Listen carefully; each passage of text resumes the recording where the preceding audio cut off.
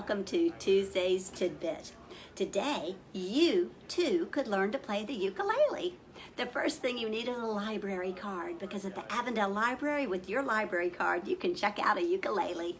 When you get it home, you'll notice that it has 4 strings.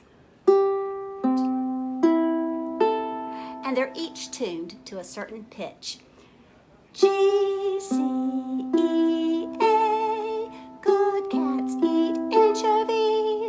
If they're not playing that pitch, then you can use these tuning pegs. You can make the string a little tighter to make the pitch higher, or you can make the string a little looser to make the pitch lower. G, C, E, A. Then you're ready to play. We've got these fingers, so we're going to count them out. 1 finger, 2 finger, 3 fingers. Use your 3rd finger on that bottom string and place it on that 3rd fret, and that changes the note A, B, C to a C. So now we got G, C, E, C, and that makes a C chord. And with that C chord, you could play your first song. Frère Jacques,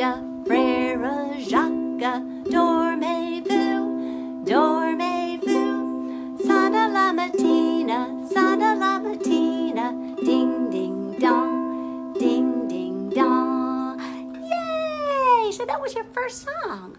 So now, if you're ready to move on from the C chord to add a chord, let's slide that 3rd finger on the 3rd fret down to the 2nd fret.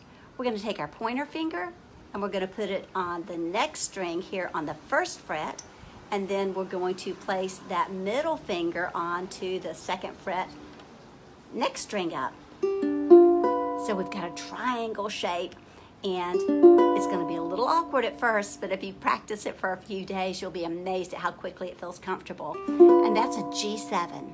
So with that G7 chord, if you can see that again, you could add that to the C chord, and let's go back up to the C.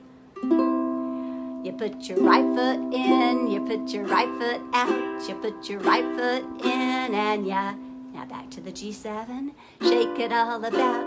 You do the hokey pokey and you turn yourself around, and that's what it's all back to the C. About, yay! 2 songs, 2 chords this time. Now, if you're ready to add a 3rd chord, we'll go from that G7. Leave that top finger, that pointer finger, where it is on that 2nd string from the bottom, and put your 2nd finger or middle finger on that top string, 2nd fret, and that's going to make an F chord. And with those 3 chords, you can play just about any song you would like to play. So call us, check out a ukulele, and see if you can get started. But for now, it's time for us to say goodbye, goodbye. It's time for us to say goodbye, goodbye. It's time for us to say that we'll meet another day. It's time for us to say goodbye, goodbye. Hope to see you soon.